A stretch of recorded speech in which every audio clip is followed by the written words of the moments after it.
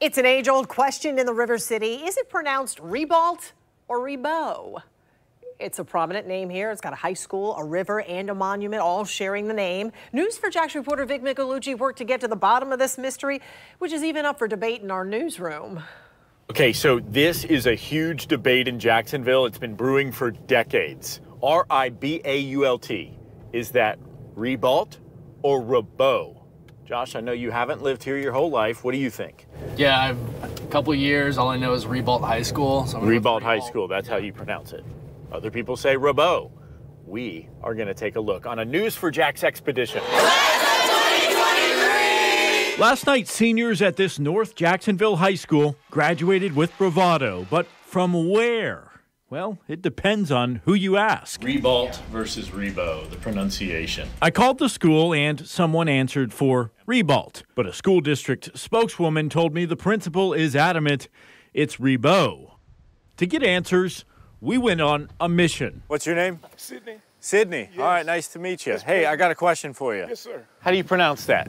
Ree-balt. Ree-balt? Ree-balt. Why? I'm not sure. I went to Ree-balt High School, so that's how I knew. By the way, we brought in some help, Nice to meet you. Appreciate it. Thank you. hoping these trusty park rangers at the Timaquan Preserve can put it to rest. Read that for me.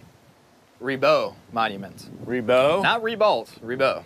Corinne? Ree-beau Monument. Ree-beau. Okay. Got a little bit better on our French, but we try. This story traces back 461 years. Jean Ree-beau was a French explorer who first landed in the St. Johns River in 1562 to start a colony. There's a monument here at the highest point in Jacksonville. It's in East Arlington with a whopping 65-foot elevation.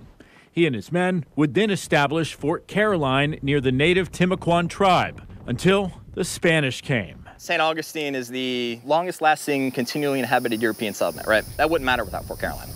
Fort Caroline is why the Spanish came over. Fort Caroline is why St. Augustine exists today. And trust me, there was a lot of bloodshed. Well, the Spanish butchered the French down at Fort Matanzas, and so they still butcher the name today. That's why we don't call it Ree-beau, they call it Ree-balt. And for many generations to come, the Ree-balt name stuck. What do you call it? Ree-balt or Ree-beau? Ree-balt. Ree-balt? Ree-beau. Ree-beau. Okay. This campus has been up and running since 1957, no matter what you want to call it. So there's your history lesson, and it sounds like the final answer is Ree-beau. I'm Vic Micolucci, Channel 4, the local station.